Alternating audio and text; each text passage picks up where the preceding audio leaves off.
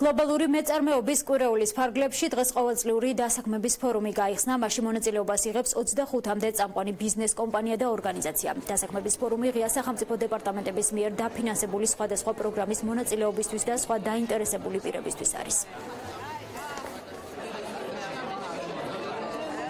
ძალიან მოხარული ვარ, რომ მონაწილეობ ამ ფორუმში. მნიშვნელოვანი ახალგაზრდებისთვის ამ შესაძლებლობების მიცემა, მათი დაკავშირება კომპანიებთან. ამ ახალგაზრდებს ეს ურთიერთობა დაეხმარება მომავალი კარიერული წინსვლაში. მეწარმეობის კვირეული მიმართულია საქართველოს დახმარებისთვის.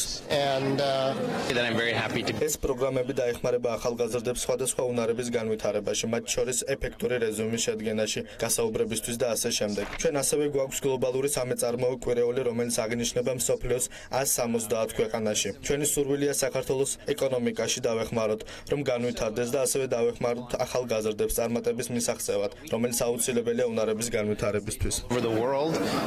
ჩვენ დღევანდელი დასაქმების ფორუმი ორგანიზებულია აშშ მთავრობის გაცვლითი პროგრამების საქართველოს მონაწილეთა ასოციაციის მიერ.